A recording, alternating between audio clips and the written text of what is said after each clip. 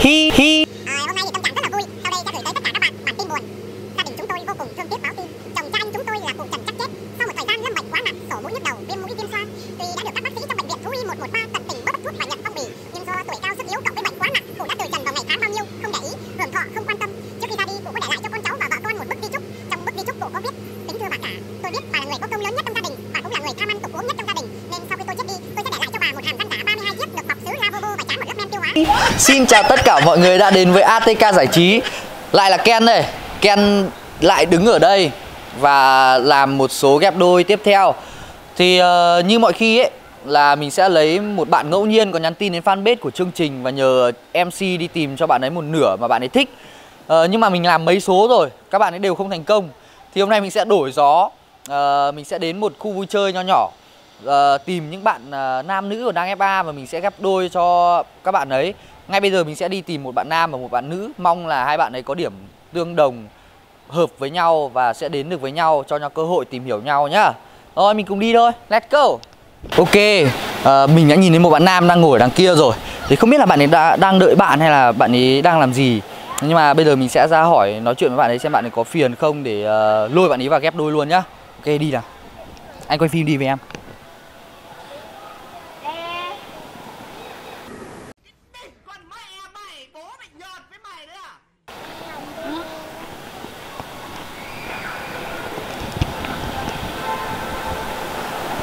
Chào bạn. Mình có làm phiền bạn không nhỉ? À không ạ. Ok thì mình có thể nói chuyện với bạn được không? Bên mình đang làm một cái chương trình thực tế, tức là mình làm chương trình ghép đôi ấy, giữa những bạn nam và bạn nữ còn đang FA ấy, thì không biết bạn có người yêu chưa nhỉ? Dạ em chưa. Thế bạn có muốn tham gia chương trình không nhỉ? Dạ, chắc là thôi em không thích mấy cái đấy đâu. Tại vì em thấy người ta hỏi nhiều lắm mà em rất ngại mấy cái đấy. Bạn này có vẻ là chắc là cũng gặp một vài số ghép đôi của chương trình khác rồi đúng không? Vâng ạ. Thì không sao đâu, mình cũng chỉ là làm chương trình thì mình muốn là tìm những bạn nam nữ mà đang cô đơn để đến với nhau thôi. Thực ra mình cũng không có cái gì gọi là khó khăn hay là khắt khe với bạn đâu. Thế nên là mình mong là bạn có thể là đồng ý tham gia với chương trình. Để bây giờ bạn là người đầu tiên luôn. Bạn là người đầu tiên của số ngày hôm nay và bọn mình làm. Bạn là bạn nam đầu tiên và bây giờ mình sẽ đi tìm cho bạn một bạn nữ cũng chắc là cũng xinh xắn để trắng trẻo, có thể phù hợp với bạn ấy. Nếu mong là hai bạn có thể tìm hiểu nhau thì bạn đồng ý nhá. Dạ, vâng ạ. Dạ, vâng ạ. Chắc là thôi em không thích mấy cái đấy đâu. Dạ, vâng ạ. Đi vào với con, đi vào với tao lay mày. Ok, tôi đã thuyết phục được bạn nam rồi. Thì bây giờ tôi sẽ đi tìm bạn nữ luôn nhá. Ok, bạn có thể ngồi đây đợi mình nhá. Đi nào.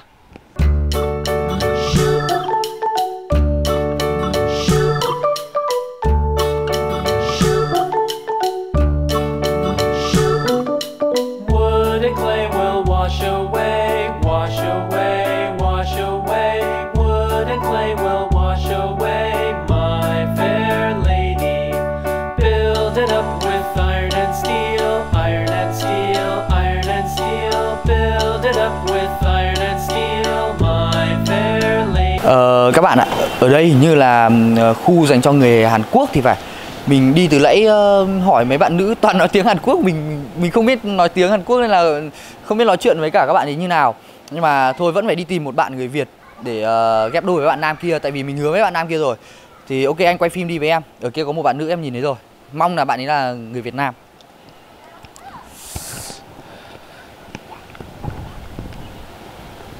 Xin chào. Chào bạn ạ. Bạn có phiền không? Mình có thể nói chuyện cùng với bạn một lúc được không? Làm gì đấy ạ? Thì mình là MC, mình đang muốn làm một cái game show nhỏ ghép đôi giữa những bạn mà còn đang FA ấy, thì không biết bạn có người yêu chưa? Ghép đôi à? Em chưa có người yêu. Em đã làm gì có người yêu? Em đang sợ ế đây này. Bạn nữ chưa có người yêu đúng không? Vâng. Thế bạn có muốn tham gia chương trình không? Tại vì là ở bên kia của bọn mình đã tìm được bọn nam khá là đẹp trai, cao ráo, trắng trẻo, đang đợi bạn thôi. Đó, bây giờ bạn có muốn tham gia và đến làm quen bạn nam này luôn không? Nghe cũng khá là phấn khởi. Em thích ghép đôi. À ok, thì bây giờ không đợi lâu nữa mình đi luôn nhá. Đi nào. Các bạn ạ, khó khăn lắm thì tôi mới tìm được một bạn nam đẹp trai và một bạn nữ rất là xinh gái đến với chương trình để ghép đôi cho hai bạn ấy. Thì chúng tôi đang quay dở, đang làm việc dở ở cái khu vui chơi vừa nãy thì lại có bảo vệ đuổi, nên là chúng tôi phải mời hai bạn ấy ra khuôn viên ở bên ngoài để quay. Nhưng mà mình nghĩ là không sao cả. Các bạn ấy đợi cũng lâu rồi, thì bây giờ mình sẽ bắt đầu chương trình luôn nhá. Chào hai bạn. Thì bây giờ mình muốn hai bạn cho mình biết qua về thông tin cá nhân của hai bạn, cho đối phương cùng biết, cũng như là cho khán giả xem cùng biết. Thì mình sẽ hỏi bạn nam trước nhá. Vâng.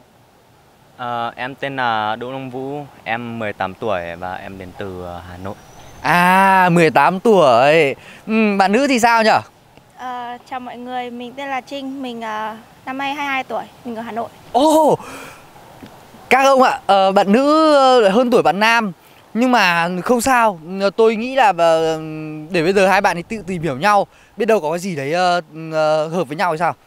Ok. Bây giờ để đến với chương trình ấy thì mình sẽ có những cái game show, mini game nho nhỏ dành cho hai bạn chơi và tương tác với nhau. Có thể là bằng xúc giác, sờ bằng tay chẳng hạn. Thì bây giờ mình sẽ bắt đầu game show nhá. Mình sẽ cho bạn nam tự chọn sờ lên một bộ phận ở khuôn mặt bạn nữ.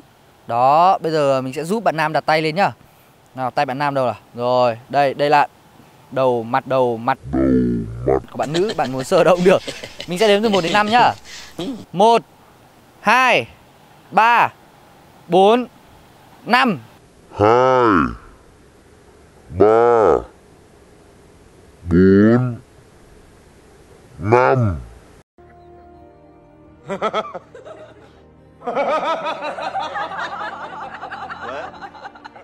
Ok, hết thời gian rồi. Sau khi mà sờ vào mái tóc và mặt của bạn nữ thì bạn nam cảm thấy thế nào? Em cảm thấy tóc rất là mượt và chỉ có một khuôn mặt rất là đầy đặn. À, bạn nữ có theo như cái nhận xét của bạn nam thì tôi nghĩ là bạn nam đang hình dung ở trong đầu là khuôn mặt của bạn nữ rất là phúc hậu. Đó, một khuôn mặt tròn trĩnh này, mái tóc mượt. Bây giờ mình sẽ để cho bạn nữ cũng sẽ sờ lên mặt của bạn nam và đoán xem mặt bạn nam là form mặt thế nào. Bạn nam có phải là mẫu người mà bạn mình thích hay không? Bạn có thể cho mình mượn tay không? Rồi, ok, đây nhá, mặt của bạn nam đây này. Đó, mình sẽ đếm từ 1 đến 5 nhá. 1 2.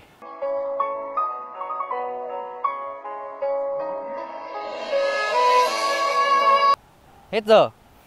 Bạn nữ có đoán được bạn nam với khuôn mặt như nào không? Trái xoan hay là tròn hay là bầu bĩnh? Mình nghĩ là khá là cao hơn mình. Với cả là chắc là khuôn mặt cũng nhỏ nhắn, còn trẻ.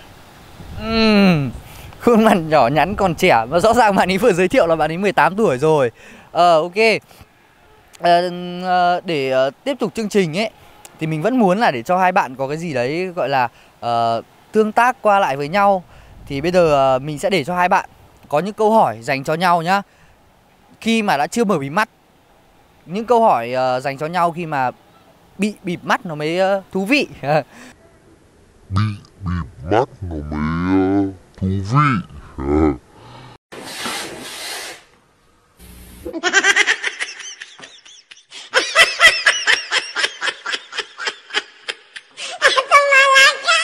Mình sẽ để cho bạn nữ hỏi trước nhá. Tại vì bạn nữ là con gái, mình sẽ nhờ bạn nữ hỏi trước. Thật ra thì mình cũng không biết hỏi gì. Hiện tại thì em đang học ở đâu? Hiện tại em đang học ở một ngôi trường cấp 3 ở gần thủ đô Hà Nội. Khá là trẻ, còn đang đi học. Em đã có người yêu chưa? Tới giờ thì em vẫn chưa. Thật ra là MC có bật mí cho bạn nữ biết là cái ông bạn nam đang đứng trước mặt bạn ấy là thực sự là tôi phải gọi là níu kéo mãi ông ấy mới tham gia chương trình đấy. Đấy, cũng khá là cao ráo, đẹp trai. Tôi chỉ nói thôi cho bạn tò mò thôi. Tí nữa mở mí mắt ra thì bạn sẽ biết được cái diện mạo của bạn nam sẽ thế nào. Bây giờ bạn nam có câu hỏi gì dành cho bạn nữ không? Thì không biết là chị đã học xong chưa và hiện tại chị đang làm gì? Chị học xong rồi, hiện tại chị đang làm về ngành thẩm mỹ. Chỉ hỏi mỗi là bà này thì hỏi là ông kia đang đi học không, mà ông này thì hỏi là bà kia đang đi làm hay đi học. Thế thì không có câu hỏi gì liên quan đến vấn đề tình cảm à? Hả? Mọi người hay... Ok. Thật ra thì bịt mắt cũng không biết hỏi cái gì. Thật ra thì bịt mắt cũng không biết hỏi cái gì. Đéo tin. Với cả là cũng hơi ngại. Được rồi, bây giờ mình sẽ để cho hai bạn được nắm tay nhau. Tức là được nắm tay nhau, cảm nhận bàn tay, xem là bàn tay của người mình đang cầm là có mềm mại hay không, hay là có những cái vết chai sạn do công việc, do phải làm lụng vất vả hay không. Mình sẽ để cho hai bạn nắm tay, sau đó đến cái phần mà mở bịt mắt ra, đó là phần khá là gay cấn. Đó, bây giờ bạn nữ giơ tay giúp mình nào. Chưa gì đã được nắm tay rồi ạ? Bạn nữ có vẻ là cũng khá là tự tin và là có vẻ thoải mái. Đó, không sao.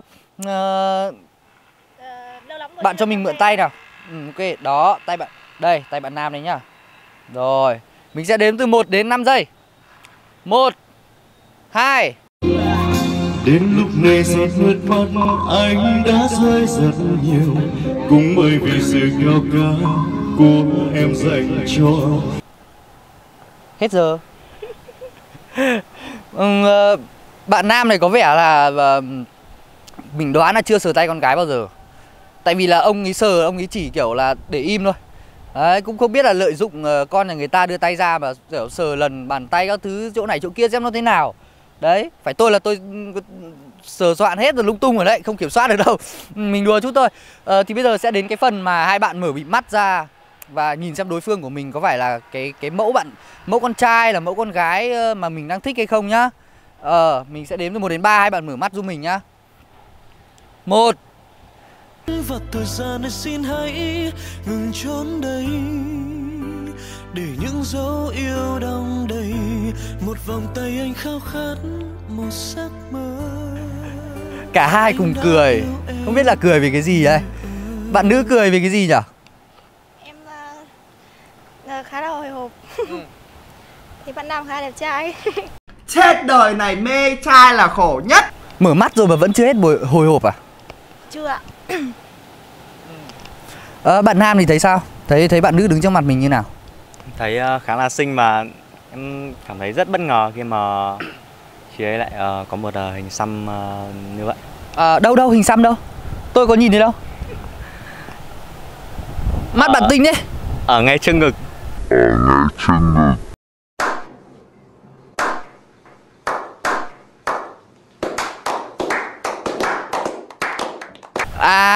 Rồi tôi nhìn thấy rồi. Ok, bạn nữ có một cái hình xăm tattoo nhỏ ở trước ngực. Thì không hiểu tại sao mà bạn này bất ngờ nhỉ? Tại vì em cảm thấy là từ trước giờ thường thì con trai họ hay xăm thì sẽ cảm thấy khá là mạnh mẽ, nhưng mà em cảm thấy con gái khi mà xăm mình thì lại có một thứ gì đó khá là nghịch ngợm và nó dường như nó không có là một nét đẹp của người con gái Việt Nam nữa. Dường như nó không có là một nét đẹp của người con gái Việt Nam nữa. Này, bố mình nhịn được lâu lắm rồi đấy nhá.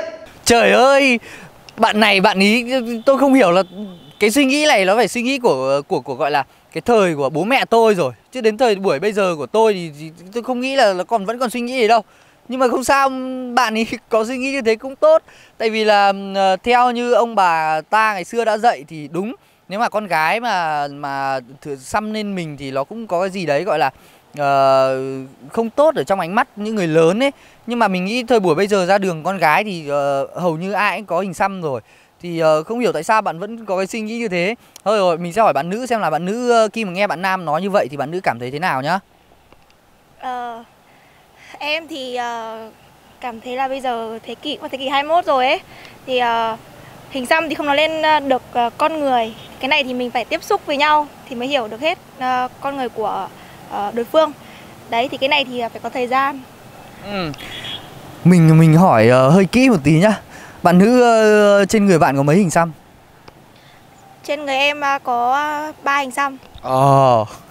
Bạn Nam thấy thế nào? Em cảm thấy cũng khá là...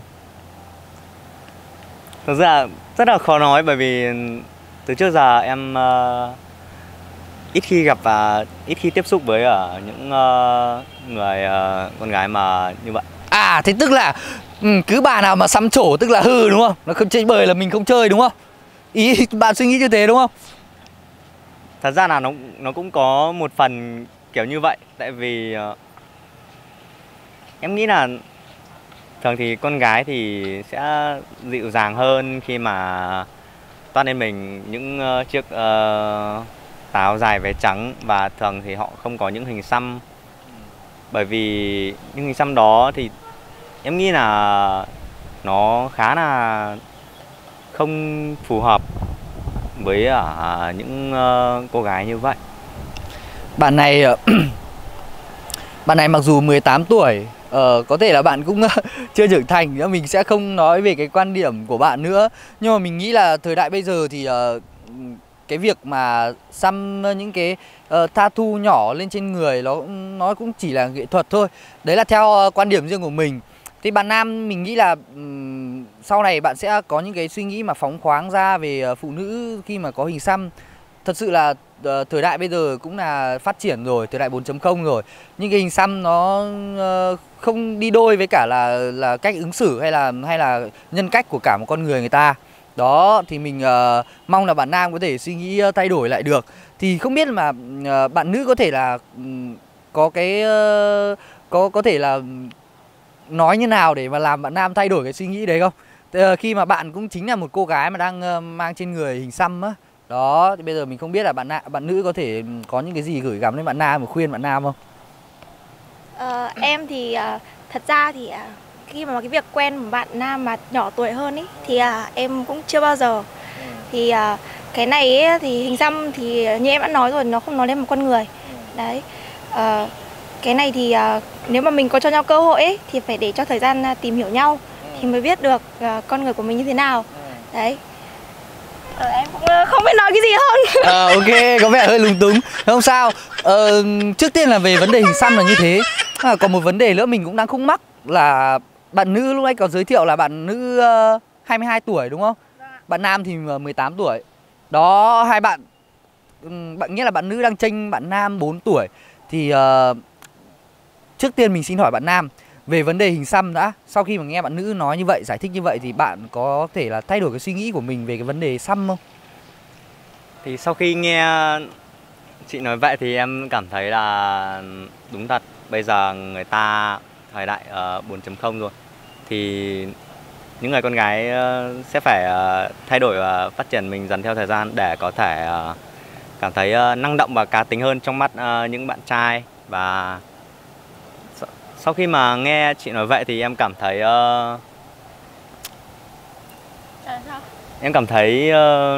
khá là đẹp. Ông này ông ấy thay đổi rất nhanh, tôi không biết là ông ấy nói như thế, ông ấy có thích bà này trước không thì tôi không biết, nhưng mà thay đổi nhanh thật. Thôi không sao. Ok, bạn đã thay đổi được cái suy nghĩ như thế rồi thì cũng rất là tốt thôi. Tại vì mình thấy bạn nữ nói cũng đúng mà. Bây giờ vấn đề thứ hai mình muốn hỏi hai bạn là về vấn đề tuổi tác. Đó là bạn nữ đang hơn bạn nam 4 tuổi. Mình không biết là hai bạn có suy nghĩ gì về vấn đề con gái chênh con trai tuổi tác. Đó. Mình sẽ hỏi bạn nữ trước đi. Về cái vấn đề tuổi tác ấy thì em thấy là em thì chưa giờ yêu một chàng trai nhỏ tuổi. Đấy, nhưng mà nếu thời gian mà có cho nhau một cơ hội để tìm hiểu nhau ấy, hợp nhau thì mình cứ đến với nhau thôi. Rồi. Bạn nữ có vẻ là một bạn nữ hiện đại, bạn ấy suy nghĩ rất là hiện đại. Thế còn bạn nam thì mình cũng đang thắc mắc là không biết bạn ấy cái vấn đề hình xăm vừa nãy bạn ấy có kiểu suy nghĩ hơi xưa một chút, bây giờ không biết là về vấn đề tuổi tác bạn có suy nghĩ như thế không?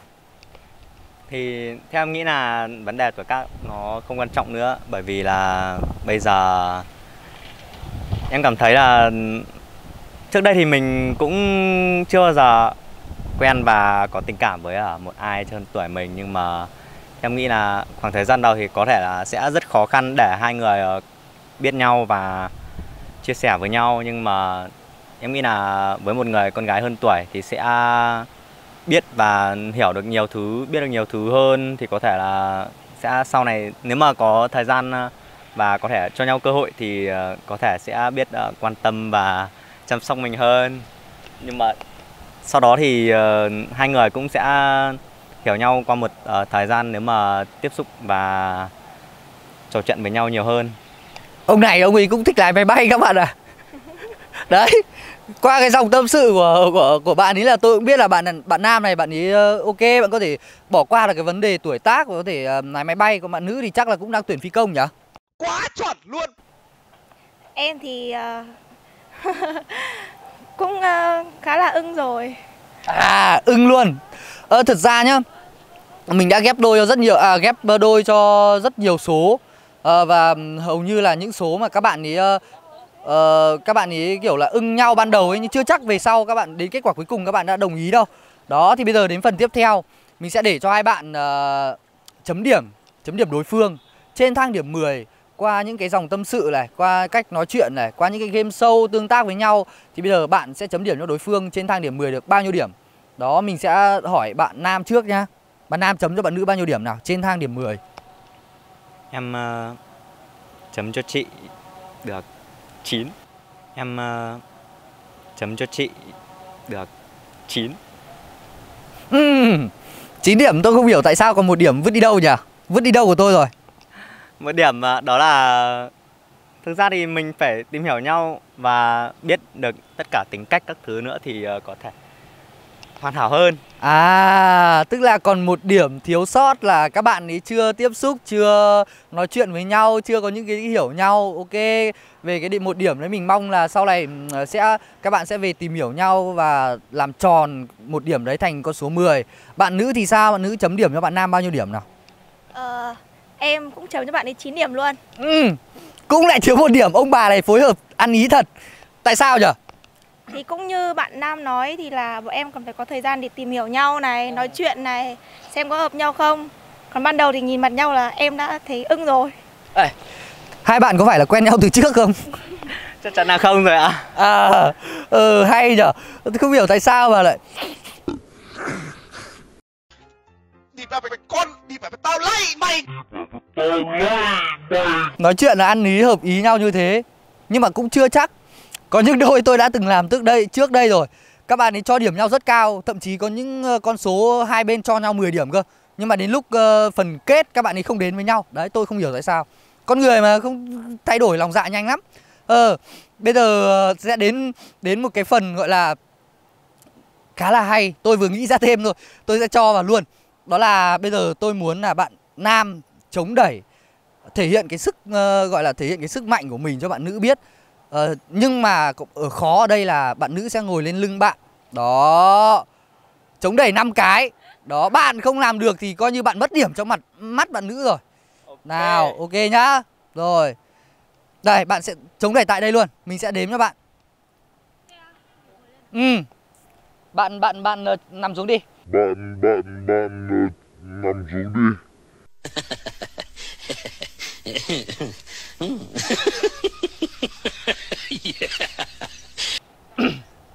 Rồi, ok. Bạn nữ, đó, bạn nữ ngồi đến đây. Rồi. Đếm nhá. Có trụ được không? 1 2.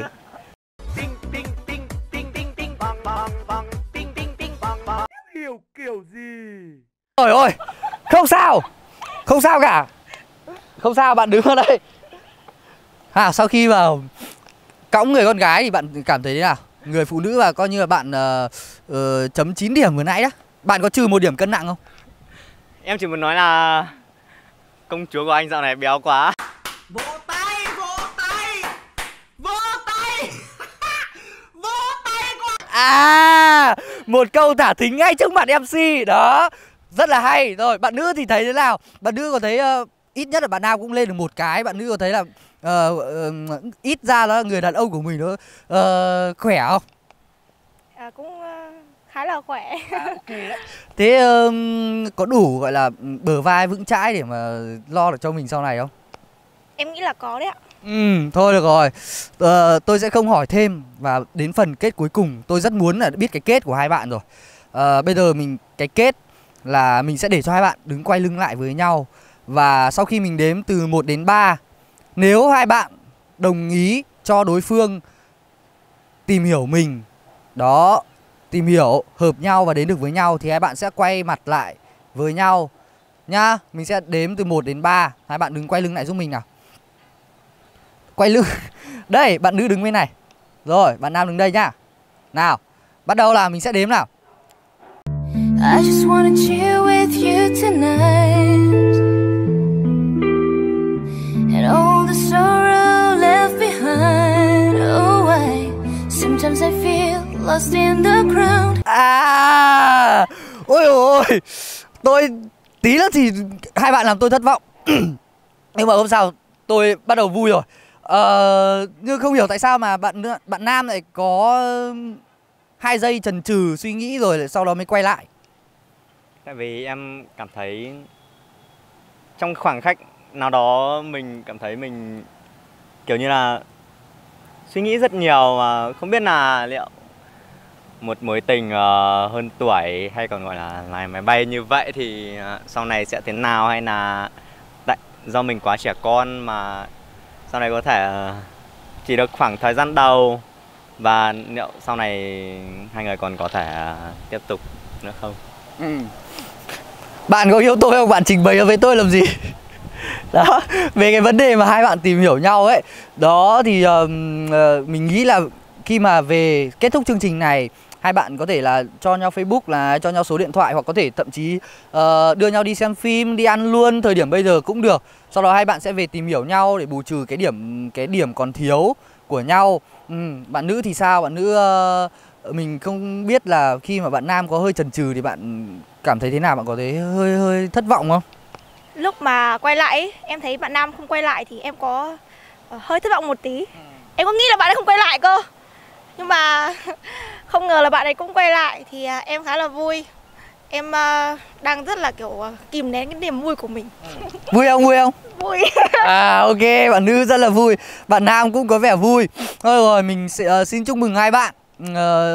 Bây giờ hai bạn có thể là ôm nhau một cái để thể hiện tình cảm. Tức là đã có thể ít nhất cảm thông nhau về một số vấn đề trục trặc rồi, và bây giờ đồng ý đến với nhau rồi. Hai bạn có thể ôm nhau một cái. Mình sẽ đếm từ 1 đến 3. Đếm từ 1 đến 5. Hai bạn có thể là ôm nhau 5 giây nhá. Nào. 1, 2. Từ hôm nay không để em buồn, và từ hôm nay em chính thức là vợ anh. Ok, mày quay bên này. Hai bạn có muốn gửi gắm gì đến chương trình không, với cả khán giả cùng xem không?